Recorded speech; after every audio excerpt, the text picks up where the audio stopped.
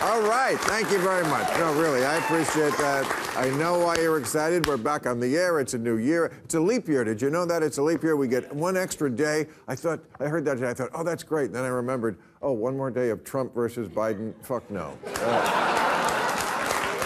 Thanks, but no thanks. Yeah, I guess that race is kind of over. Trump won big in Iowa. They had the Iowa caucuses. They had it on Martin Luther King Day. What better way to honor Martin Luther King than the whitest state in the nation, voting for a guy who's going to take you back to the 1950s? This is... Well, I mean, come on. Well, you saw Nikki Haley came in third. You saw what she's a history buff, Nikki. She said this has never been a racist country. Never? I mean, we can argue, never, really. I mean, this is someone who goes by Nikki.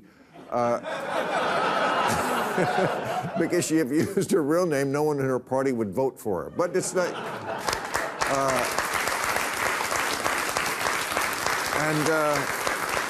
the other Indian American in the race, Vivek Ramaswamy, he dropped out. Dropped out of the race and admitted he is Sacha Baron Cohen. So that's... I thought that...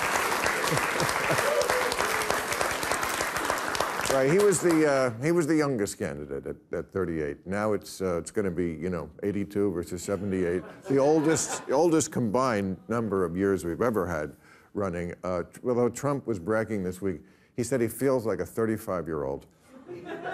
He said this. He owes it to his fitness routine. Really. He says every morning he does 100 brain farts.